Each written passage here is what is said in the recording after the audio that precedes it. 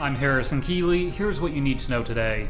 Just 3 sites in Chattanooga account for nearly 25% of the city's homicides. Those 3 sites are Chattanooga's oldest and largest public housing complexes: Emma Wheeler, East Lake Courts, and College Hill Courts.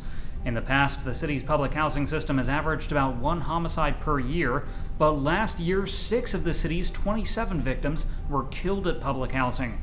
The most dangerous site was College Hill Courts. Already this year, a 20-year-old woman was shot to death there, and a 1-year-old girl was critically wounded. 13 people have been charged in a prostitution raid in Chattanooga. The sting happened in the East Lake and Oak Grove neighborhoods. Deborah Raines, Wendy Smith, Shannon Speck, and Marion Heard were all charged with prostitution.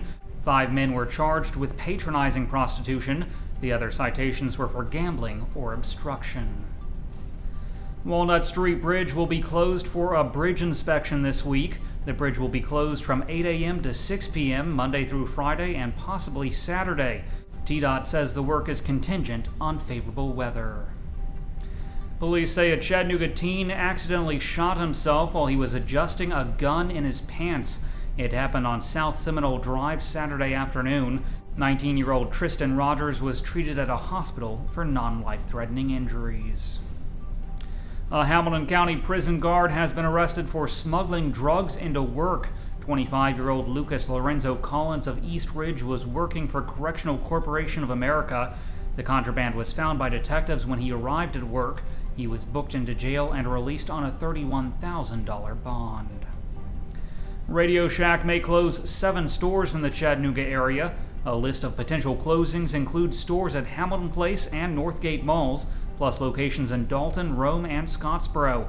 If they all close, the only remaining Chattanooga Radio Shack would be on Dayton Boulevard.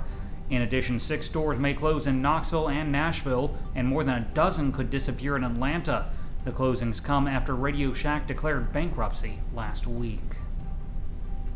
A person was killed in a fire on Suck Creek Road Friday. The area is just outside Chattanooga city limits, which prevented the Chattanooga Fire Department from being the first to respond.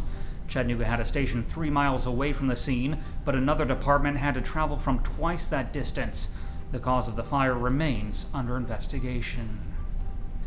Students at Cleveland City Schools will be getting laptops. The school board has approved a plan to provide close to 2,000 computers over the next 2 years.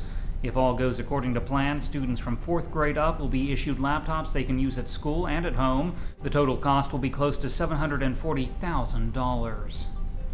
Dalton police are looking for a man they say stole $600 that he found at a gas station. The money was accidentally dropped by another man January 12th at the racetrack on Chattanooga Road.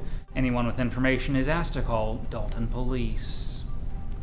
The Hamilton County Health Department is ending primary care services in Ottawa. Officials say the change is necessary because too few primary care patients were using the clinic.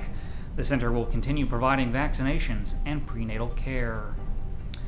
Finally, if Bob Corker does decide to run for president, he may have a tough time persuading people to vote for him. A new poll found that just 11% of Tennesseans say Corker should run for the Oval Office. 41% think he shouldn't. The rest were undecided. The survey was conducted by Middle Tennessee State University. Turning to weather, today will be cloudy with a high near 55 degrees. The low tonight will be around 34. That's it for today's news. Thanks for being with us. You can find more on these stories and breaking news all day long at timesfreepress.com.